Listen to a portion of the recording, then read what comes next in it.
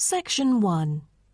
You will hear a telephone conversation between a teacher from the Art Centre and a female student's father about her art courses. First, you have some time to look at questions 1 to 3.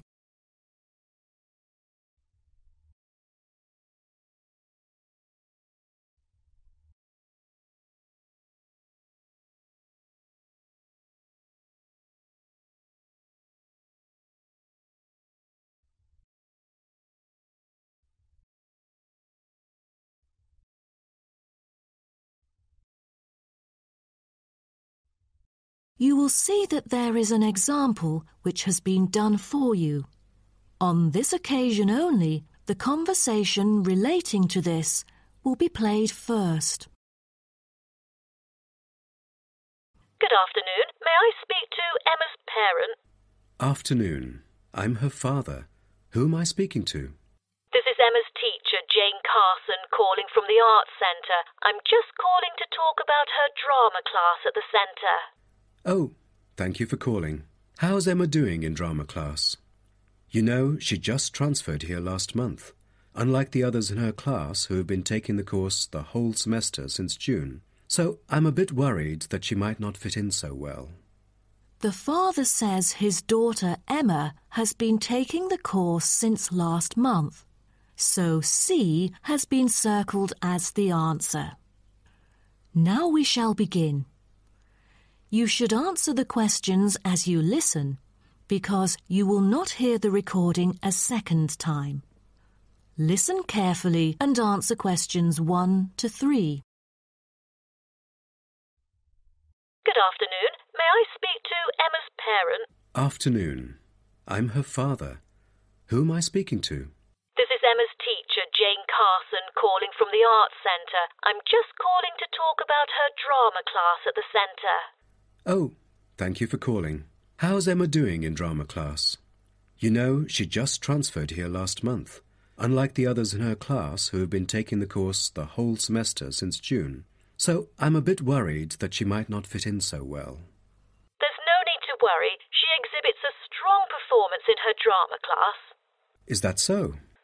Yes, she didn't adapt to the new environment as quickly as I originally expected, and seemed a bit shy at first, but a few days later she made a couple of friends and became more talkative and also more involved in class. Emma really is a role model for others because she has always been an active participant during class. She voices her own ideas and is very creative. I didn't expect that, but I can tell that she really enjoys the course because she's been talking about it at home frequently these past few weeks. That's great to hear. Interest is always the best teacher. I also have to inform you that there's been an adjustment in the timetable of the drama class next term. Why is that? It's not that the music room that we currently use isn't available. As there are too many enrolling for the coming semester, increased class size means that space is limited to house the whole class. Also, the new classroom we use is not available during the current time frame, so I'm afraid we have to change the time for it. I see. So when would it be? As you know, the current class begins at 3:15, but the new time of the drama class would be 4:45. I'm afraid I have errands to run during that time. On the other campus, the class still begins at 3:15, but for the campus Emma goes to, it is the only time available for drama class. Oh, I see. I have to make adjustments to my course schedule then. No problem. Before you hear the rest of the conversation, you have some time to look at questions 4 to 10.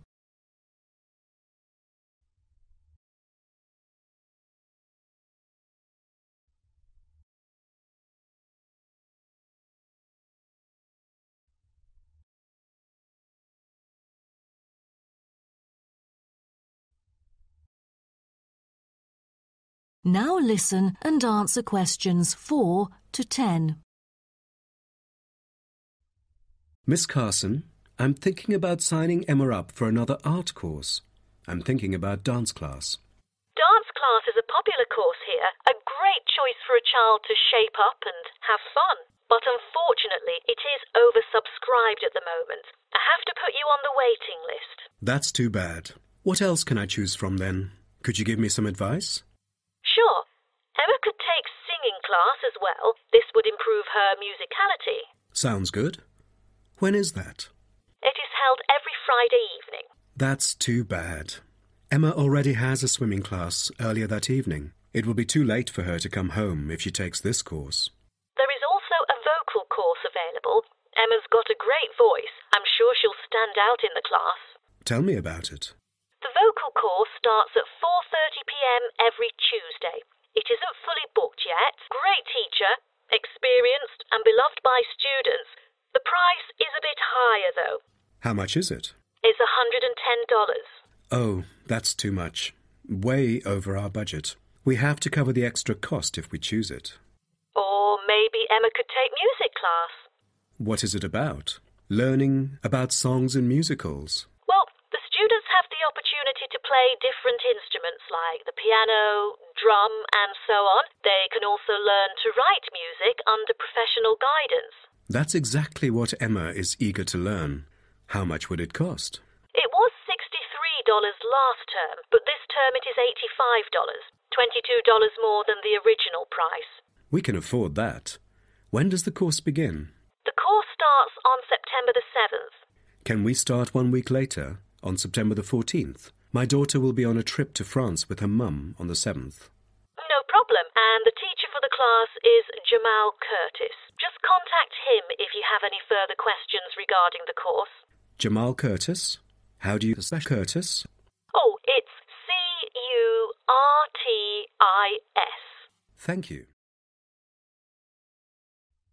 That is the end of section 1. You now have half a minute to check your answers.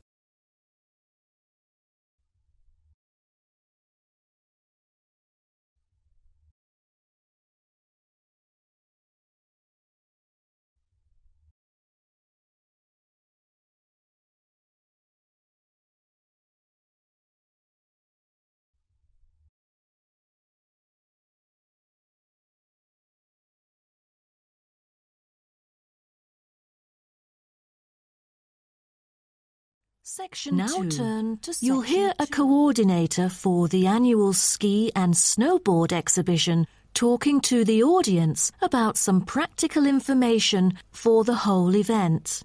First, you have some time to look at questions 11 to 15.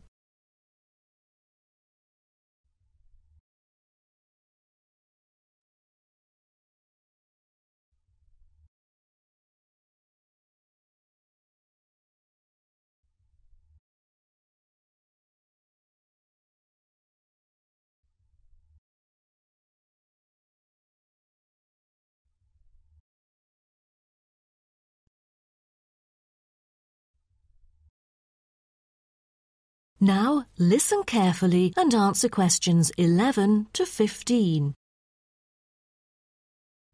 Good morning, everyone, and welcome to the annual ski and snowboard exhibition held from April the 8th to 17th. I am Mary Granger, coordinator of the event this year.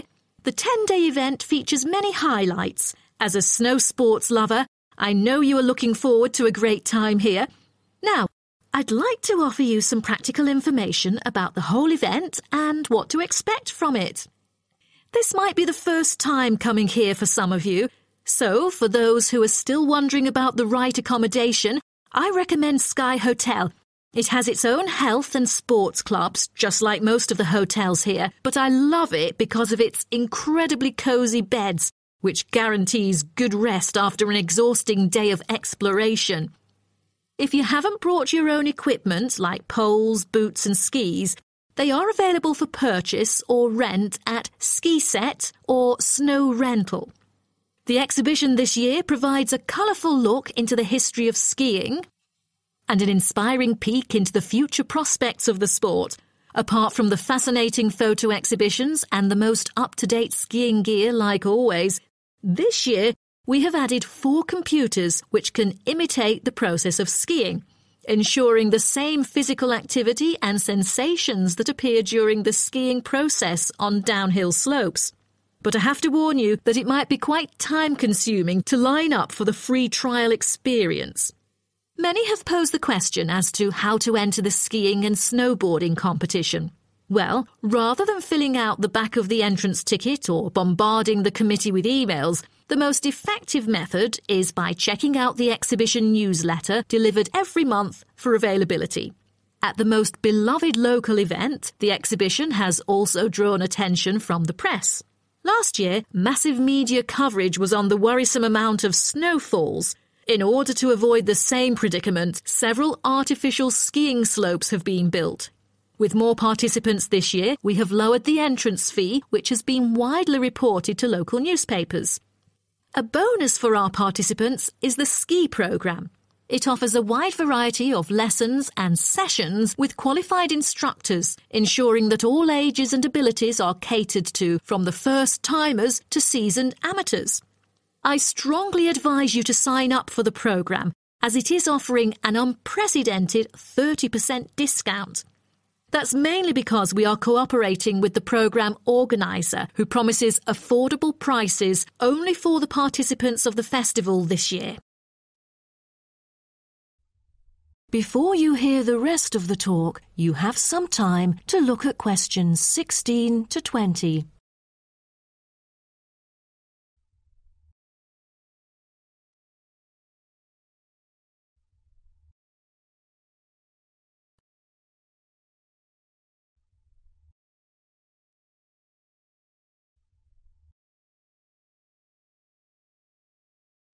Now listen and answer questions 16 to 20. Now, I would like to introduce you to the list of presentations during the following week so that you can better plan your schedule. The first presenter, Simon, is one of our best ski instructors. As an experienced instructor, he will inform you about the dangers that face skiers and snowboarders.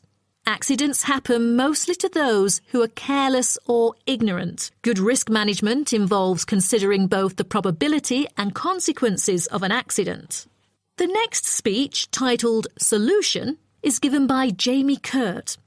A list of problems may occur to novice skiers and snowboarders, so he is going to offer useful information for first-timers on choosing the appropriate gears, the right dress code, and ways of protecting your skin. For instance, some of you may have rented the skiing equipment, but rental footwear is notoriously uncomfortable. Then, Jamie will provide instructions to help make your footwear fit better. The third speech is about a documentary introducing skiing and snowboarding and the difference between the two sports. It also depicts a group of snow lovers exploring new slopes with breathtaking views. The director, Andy Fisher, will be there, addressing the whole shooting experience. The fourth talk is about the tricks of skiing, presented by Harry Tyson. It is most useful for those who have already tried skiing, yet still need more practice to master the sport. Harry will teach you how to turn more skillfully. A lot of people can keep their skis roughly parallel, but there's no point if you make it hard to work with and slide around out of control. Useful exercises will also be suggested to improve your parallel skiing technique so that you can tackle steeper slopes and enjoy yourself more. Jason Smith will be the last presenter, mainly addressing towards advanced skiers. He manages to apply snow climbing into skiing. Climbing in soft snow, you are floundering around. Walking becomes harder. So, a good trick during climbing is to maintain a wider gait, approximately shoulder width, so that you are more stable while walking. This works for skiing as well. That is the end of section 2. You now have half a minute to check your answers.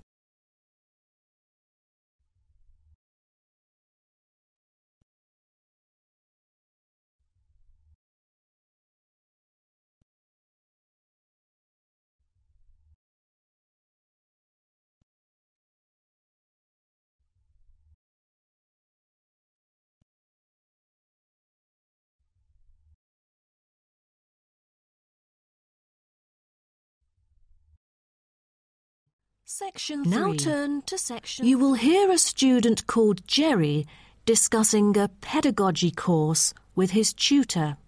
First, you have some time to look at questions 21 to 23.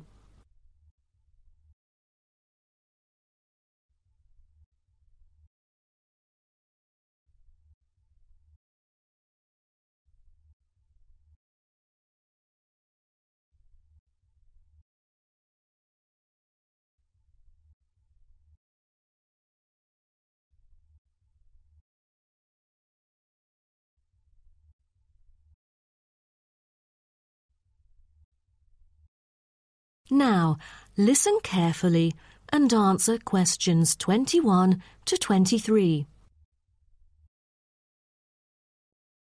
Jerry, how did it go with preparing your lessons?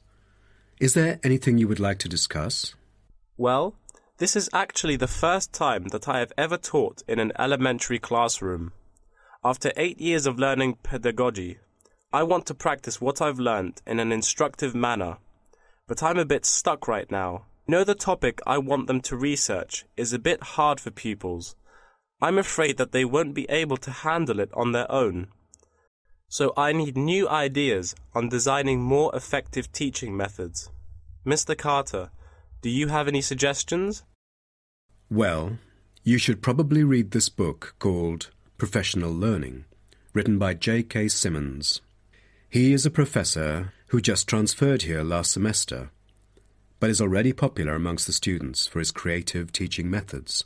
There is an extensive range of learning approaches mentioned in the book, including approaches for team research, which might be helpful to you. You mean dividing the students into groups to do research? I've never thought of this before. How does it work? Professor Simmons has already demonstrated how efficient this approach can be. Basically, it aims to increase cooperation between students so they can present the results in a collaborative fashion. It helps them to develop their own voice and perspective. I'll check out the book as soon as possible. It seems I can borrow some of the essential concepts and work them into my course design. Before you hear the rest of the talk, you have some time to look at questions 24 to 30.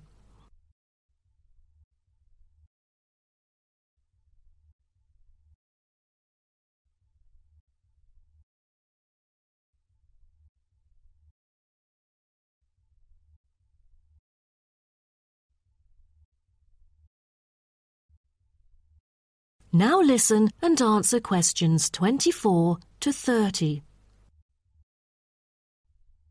Well, I was thinking maybe I could use both observation and non-observation as a part of my teaching methodology. Could you take a look at my teaching plan? Sure. What kind of observational methods do you have in mind? For the observational part, I intend to include 2 approaches. First, the pupils can assess each other's behavior. I feel that reviewing fellow students through criteria-based reference evaluation allows constructive feedback. It can also improve their understanding of the subject material. That's a smart move for a large class that would be hard to observe all by yourself. Also, you might want to get the feedback from several different individuals rather than just one. So how do you plan to carry out the peer assessments? Oh, every pupil will be required to write a diary, which includes group projects, presentations, and in-class discussions. They'll put down their remarks. I'll collect them on a regular basis, which can also help me see whether they can keep up or not. Good. What else do you intend to do? Besides that, I also plan to do video recording. I've already purchased a camera, just in case I miss anything important. I can go back and review their performances anytime I want. Would you record every in-class activity? No, I'll just keep track of an in-class simulation, which would require every pupil to fully participate. Students will act as members of a city council meeting, discussing issues like whether or not prohibition should be instated in the United States. This kind of teaching method is both inspiring and challenging. I can't wait to see how yours works out. Do send me a copy of the assessment afterwards, will you? No problem. So, what do you have in mind for the non-observational approaches? Well, my plan is to quantify the statistics. Numbers do not lie. It is the most direct way to measure their performance. See how well they've learned. Where does the data come from? I'll evaluate the test results, including the midterm, final exam, and pop quizzes, which would only take up about 40% of the overall assessment. Sounds like a lot of tests and assignments. Please remember that you don't want to wear out your students. Keeping them engaged is the key to efficient learning. Once they are exhausted, they just stop trying. Oh, I haven't thought about that. You are right. I don't want to frighten them with tons of assignments and exams. I'll make note of that. Thanks for the advice. I remember last time you mentioned questionnaires, right?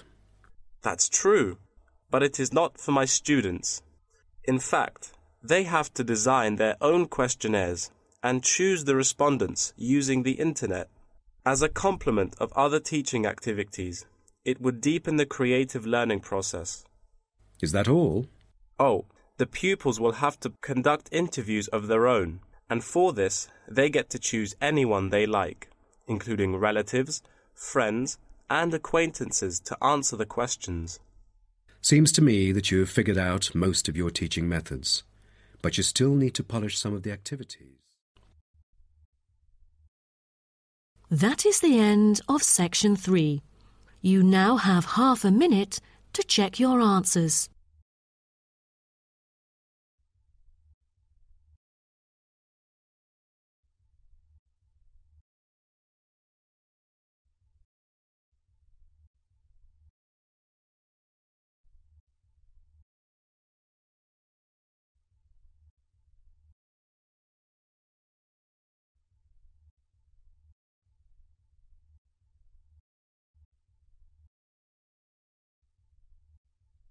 Section Now 4. turn to section. You will hear part of a lecture about urban migration.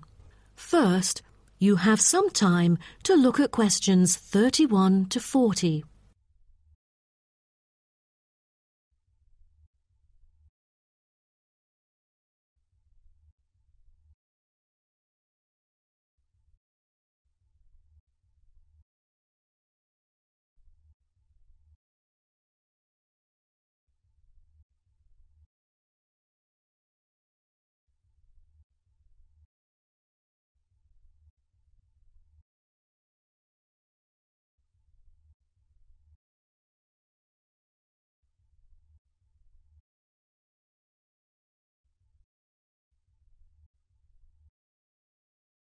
Now, listen carefully and answer questions 31 to 40.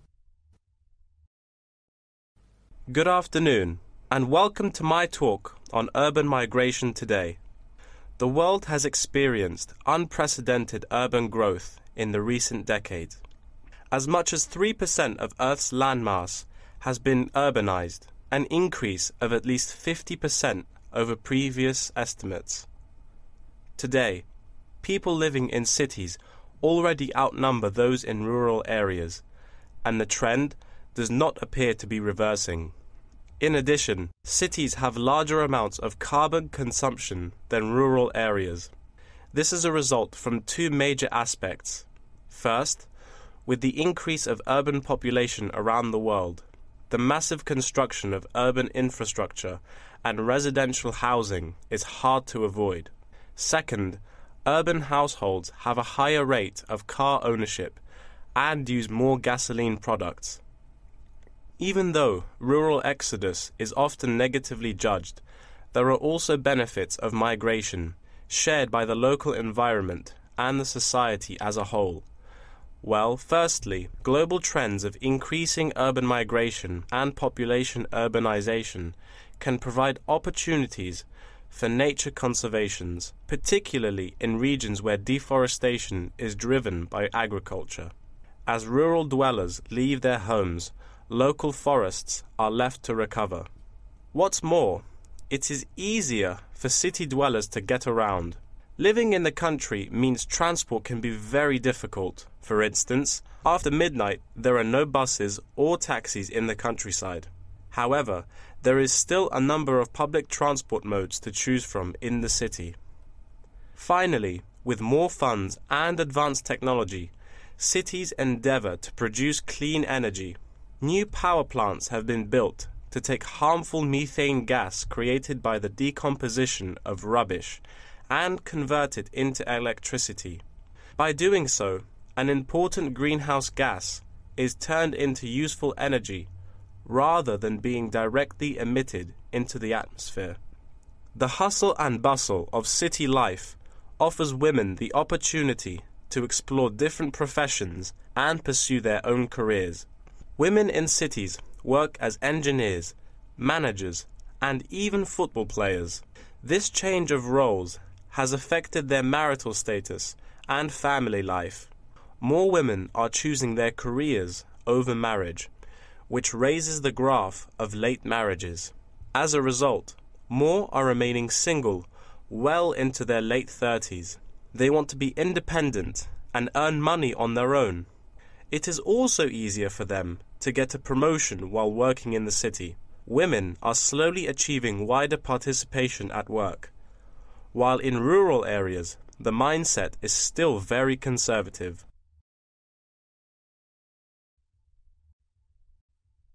However, cities also change the way that humans interact with each other and the environment, often causing multiple problems. In general, urban wages are significantly higher, so moving to the city is an opportunity to earn what was impossible in rural areas.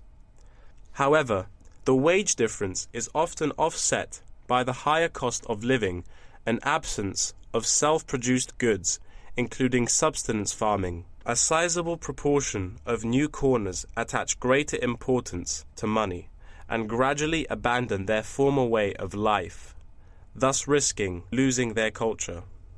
These new city residents are also faced with another problem. According to statistics, crime rates are significantly higher in densely populated urban regions than in rural areas. For instance, property crime rates in our metropolitan areas are 3 to 4 times as high in comparison to the rates in rural communities. Immigrants, upon arrival into cities, typically move into the poor, blighted neighborhoods because that is where they can afford to live. Crime in these areas is high and reflects poor living conditions, as these neighborhoods experience great levels of poverty. This pattern also occurs for violent crimes, which is much more common in large urban areas than elsewhere. In addition, traffic congestion and industrial manufacturing are prominent features of the urban landscape, which take their toll on the natural environment and those who depend on it. Air pollution from both cars and factory emissions affect the health of countless urban residents. Rural to urban migration can boost the urban economy. With a better economy, cities provide their residents with better welfare, but the concentration of services and facilities such as education, health, and technology in urban areas inevitably contributes to greater energy consumption. Another problem with life in the city is traffic congestion. It makes people late to work and thus stresses us out before we even get there. Deliveries can't arrive on time, gas costs money. The quality of life of those commuters starts to decline. What's worse is that if congestion makes it harder to match the right workers to the best jobs, it is economically inefficient as well. That is the end of section 4. You now have half a minute to check your answers.